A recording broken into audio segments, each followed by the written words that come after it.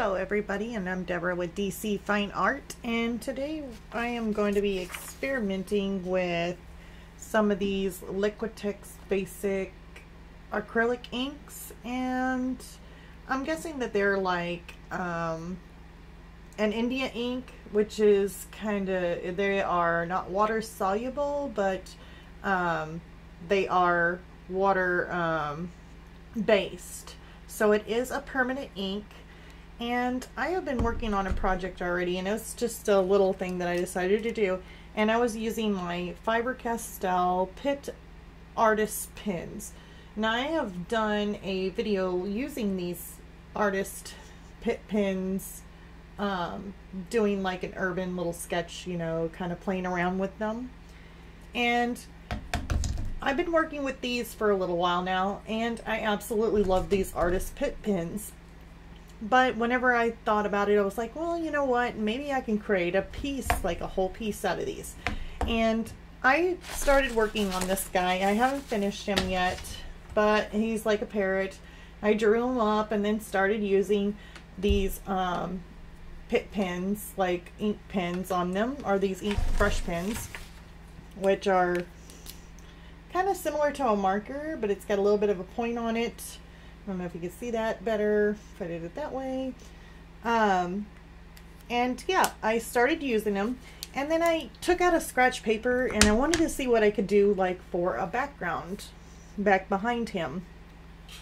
And I tried to do like some little like and not on him, not on this thing, this is just, you know, just for fun, but I tried using like another piece of paper just similar to this, and I tried doing like brushing over them with these artist Pitt pens, and I started to realize that they were making marks, like marker marks. And then I thought, okay, well, I could have to go over it like several times, but then with this paper, which is the, I think it's like the B paper that I'm using for marker, it's marker B paper, it doesn't take as much. Like if you go over and over and over it, it can actually soften it and start to kind of ruin the paper. So I was trying to figure out what I could do with keeping to the whole ink concept. So using the bird, you know, he's going to be an ink, but then also I want the background to be ink. So it dawned on me to get these Liquitex acrylic inks, and they come in 30, I guess it's like 30 milliliter little bottles. They got a little squeezy top on them, and you can put them in a palette, and you can actually paint with them too. You can add a little water and kind of dilute them however which you choose. It comes with like a little dropper. I don't want to get that all over the paper, but a little dropper that you can easily drop into a little palette, or this time I decided to put them in these little spray bottles, which are like 30, I think it's like 30 milliliter bottles. Let me see here. I think they're, yeah, 30 milliliter bottles, spray bottles. I got these. It came in like a 6-pack, and it says here on the packaging, it says Lisa pack. But it even came with this cute little funnel that I could stick in there and then pour the water in. And then I added like 8 or 9 drops of the ink inside of it and mixed it up.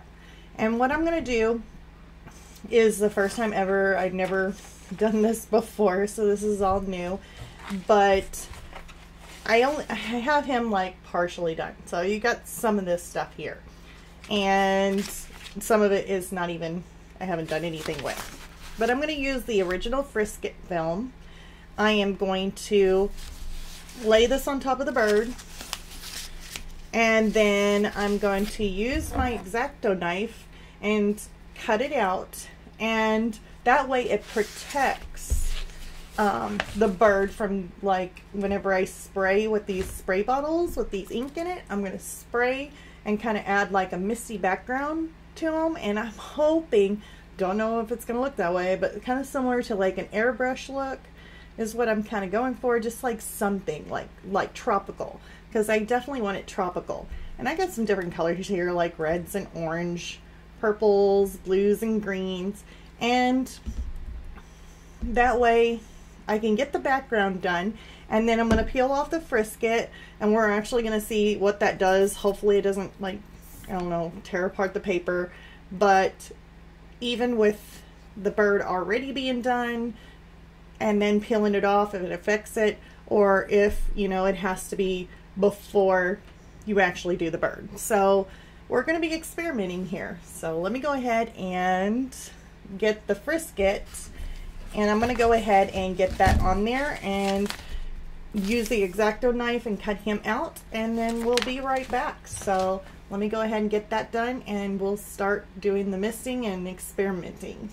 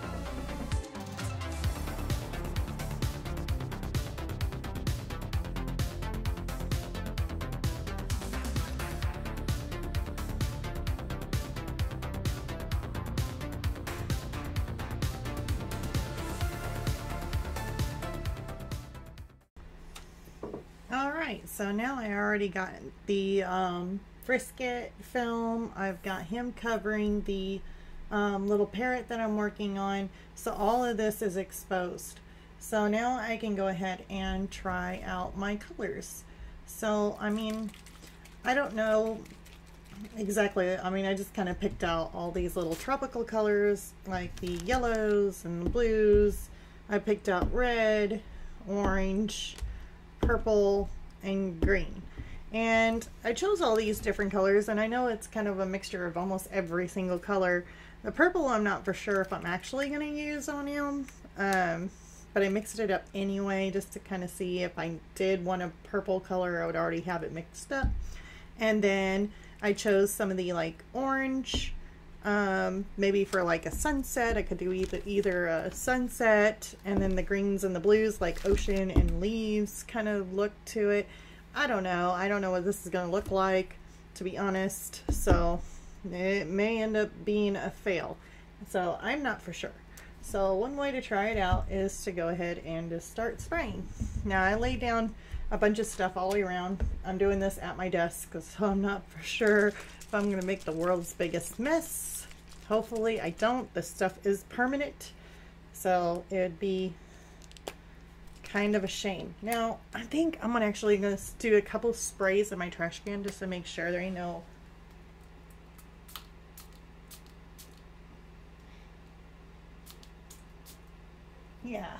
like some air bubbles kind of in it. All right, here we go. I'm scared now.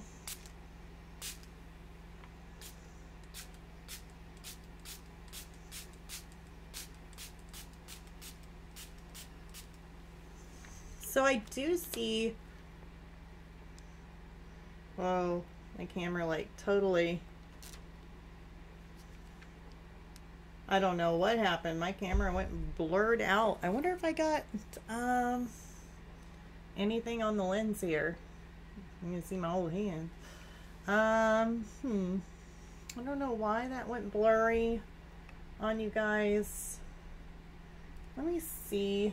Let me get a paper towel, because I'm not for sure if I just like got some on the lens. I don't think I did.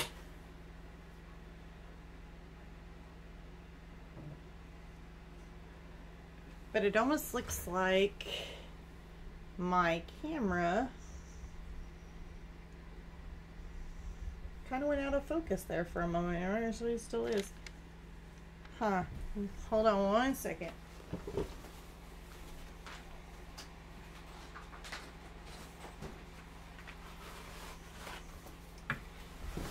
It's a little odd. Never had my camera just like all of a sudden sensor go crazy here. And it's like, oh, there we go. I don't know, maybe something got on the sensor. Maybe I'm doing something here. But it's a little bit of a yellowish color there. Now I'm gonna go ahead and add some orange.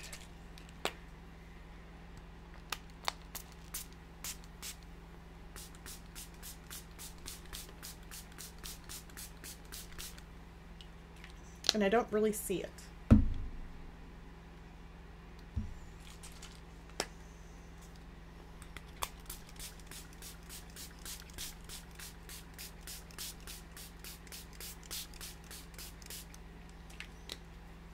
Definitely got the reds are kind of showing.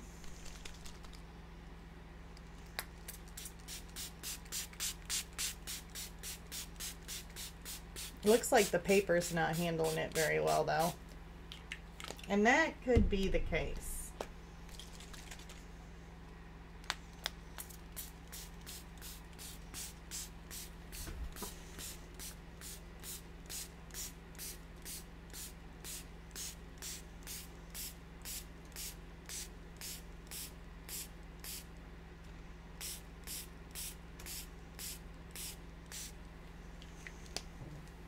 Let me see here, some of the greens.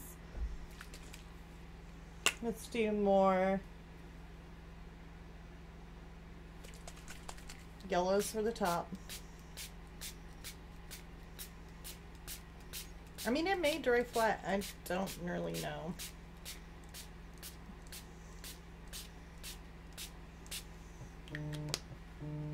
Yeah, I'm not for sure. And I am so sorry about this. I mean, I am so sorry.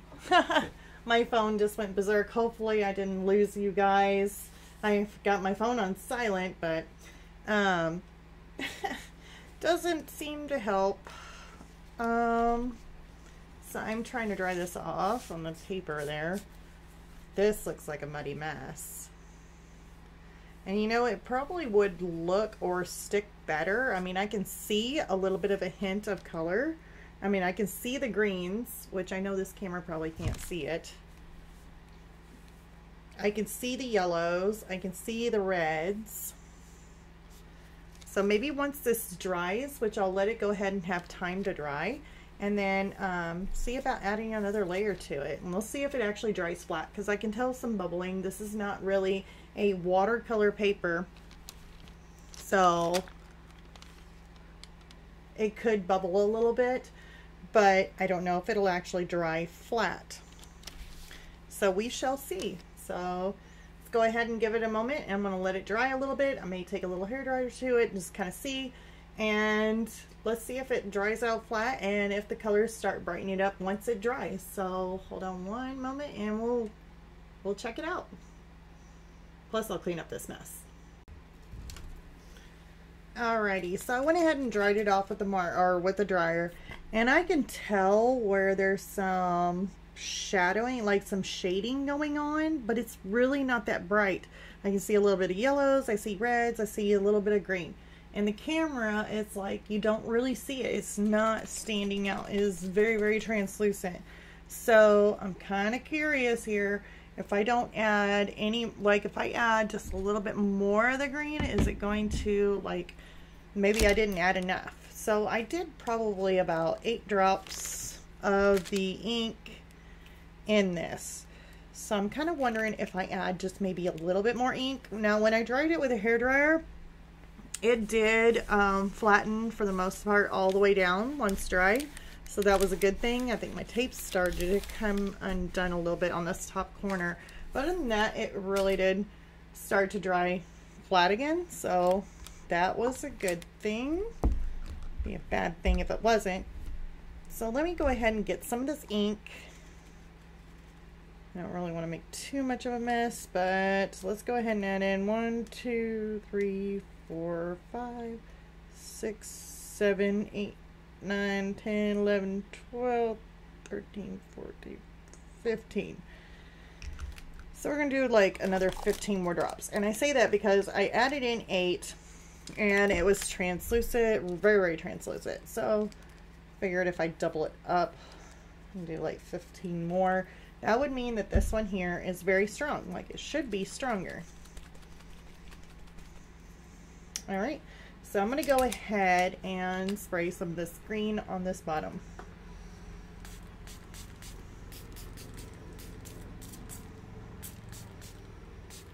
And oh yeah.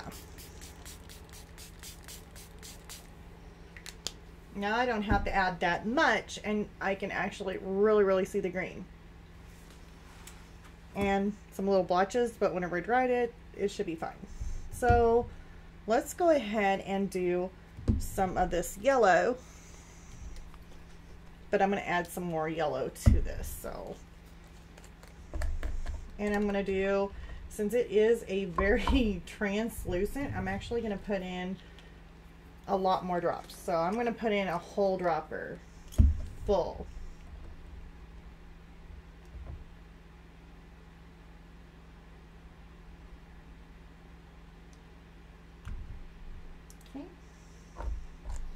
So that was a whole dropper full of the yellow.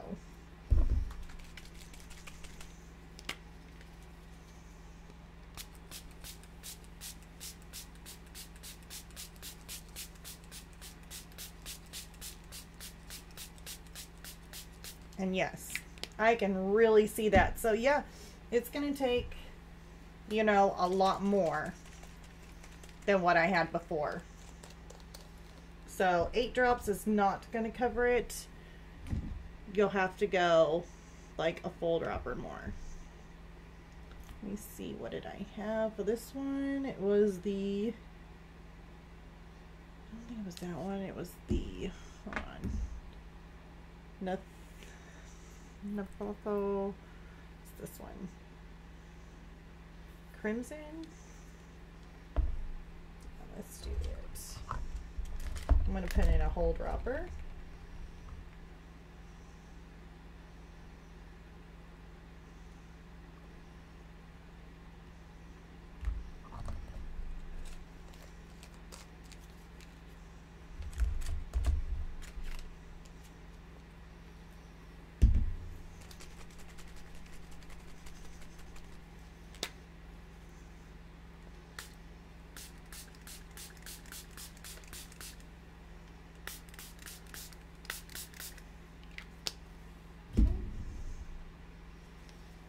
Add a little bit more green to this bottom.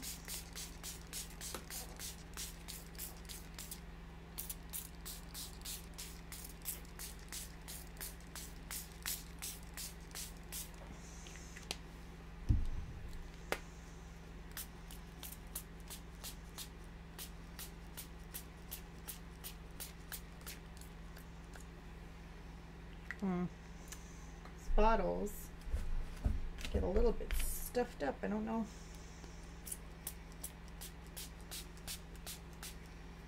Could just be the operator, you know. Okay, some yellows.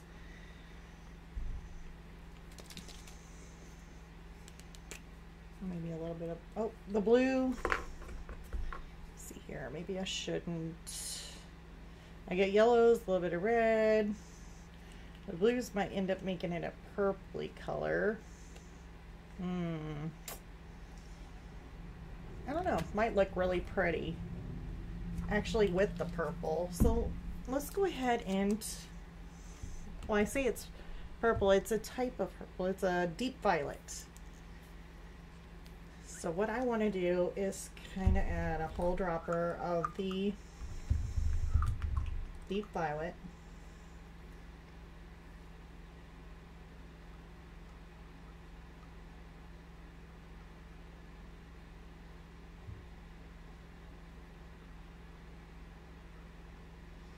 I am known to make messes, so I'm really hoping that this time I don't. Not when it comes to permanent stuff. Like permanent ink, kind of worry myself just a little. Shake, shake, shake, shake, shake. All right, let's try it out. Ooh.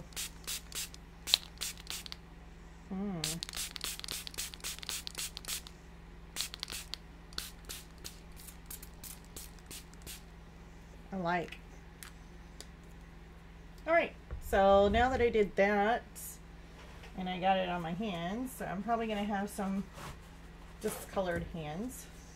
Who knows? Yeah, I might. It'll be all right though. You probably guys are used to seeing my hands will be like, oh my God, what is wrong with your hands? Yeah, I kind of get into everything and everything. So I am. And this is such a mess. Oh, uh-oh. I see where I missed the paper right there. You can definitely see the difference. Let's see if I can't get that covered back up.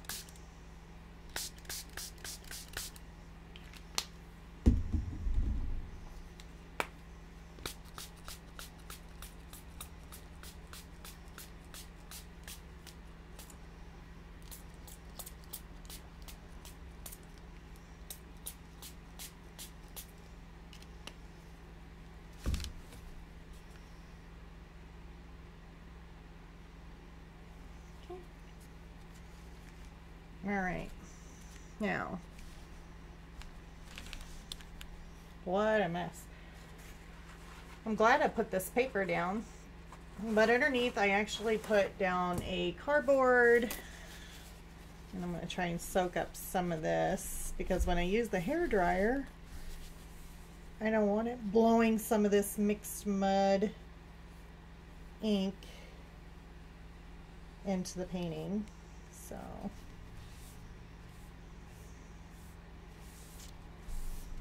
let's throw that away. Let's go ahead and throw that away.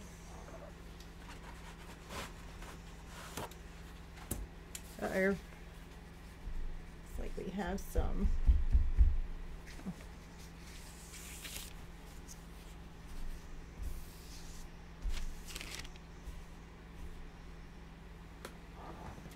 All right.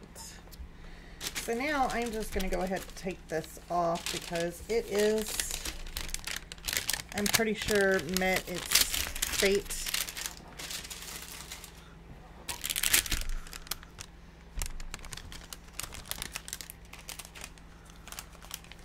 Pretty much has met its fate. So I'm going to fold it in a way that it doesn't get all over everything. Or the floor, or me. All right, I made it. I made it to the trash can. Woohoo! Without a mess.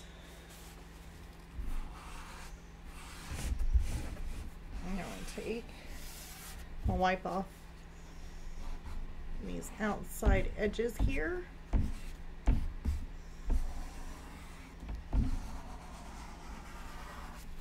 Just to make sure that I don't,